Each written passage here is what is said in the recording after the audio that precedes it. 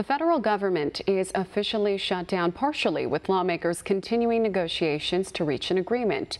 The shutdown comes after the Senate failed to vote on legislation approved by the House. Lawmakers say the bill containing $5.7 billion for the southern border wall didn't have enough votes to pass the Senate. Senators say the next bill they vote on in the upper chamber will be a bill they believe can pass in both chambers. Senate Majority Leader Mitch McConnell says he and his colleagues will continue negotiating until a deal has been reached. One America's Glaze explains how the shutdown impacts the country. As Republicans and Democrats argue over who is responsible for the government shutdown, many Americans are wondering what will happen next. A government shutdown occurs whenever Congress fails to pass legislation funding federal agencies, or when the president vetoes the bill. In this case, it comes after Democrats refuse to approve $5 billion of funding for construction on the border wall. They're not getting it for the wall, plain and simple.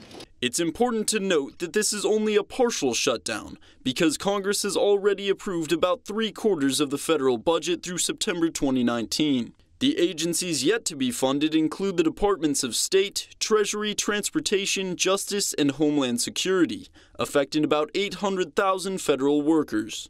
So-called essential staff will continue working. For example, the Postal Service, TSA, and Air Traffic Control will conduct business as usual, while non-essential employees will be sent home on furlough.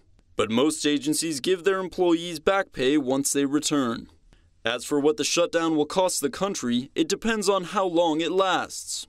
At the high end of the scale, a 16-day shutdown in 2013 cost an estimated $24 billion in lost productivity. However, most shutdowns are significantly shorter, lasting just a few days on average and resulting in a fraction of that cost. It all depends on how quickly Congress will be able to come to an agreement on a spending bill. President Trump tweeted a video Friday night encouraging lawmakers to act quickly so the affected departments can get back to work. Call it a Democrat shutdown, call it whatever you want, but we need their help to get this approved. So Democrats, we have a wonderful list of things that we need to keep our country safe. Let's get out, let's work together, let's be bipartisan, and let's get it done. The shutdown hopefully will not last long. Thank you very much.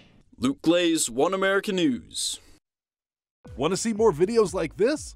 Click on the link below and subscribe to One America News on YouTube. And call your cable provider and kindly demand that One America News is added to your lineup. Call and subscribe today.